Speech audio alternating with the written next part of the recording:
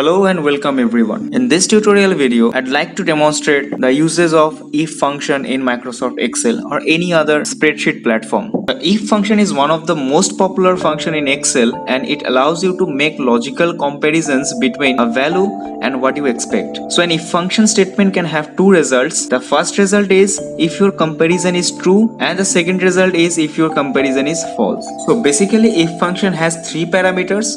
First one is logical test. Second one is value if true and the third one is value if false. To apply if function, first of all you have to verify the data with the help of logical test. Then if the logical test is true, then Excel will automatically execute value if true part, otherwise it will execute value if false part.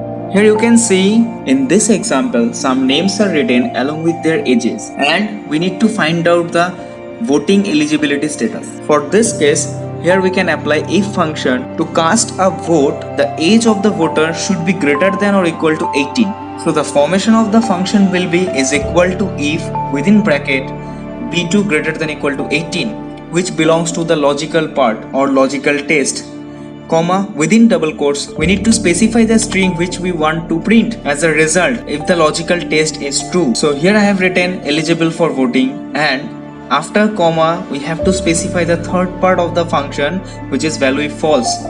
Within double quotes here I have written not eligible for voting.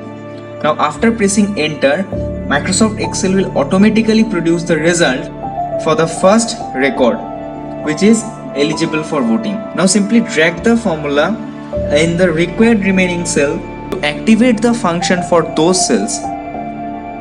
Okay, I'm opening Microsoft Excel and I'll demonstrate the same example.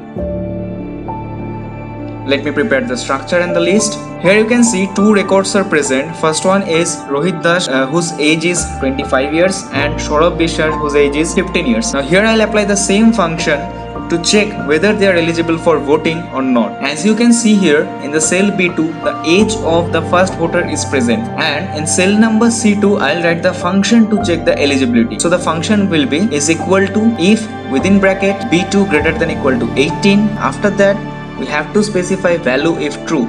So within quotes here I am writing eligible. After comma we have to specify value if false, and here I am writing within quotes not eligible. Now after closing the bracket, whenever I hit enter, Microsoft Excel will automatically produce the result.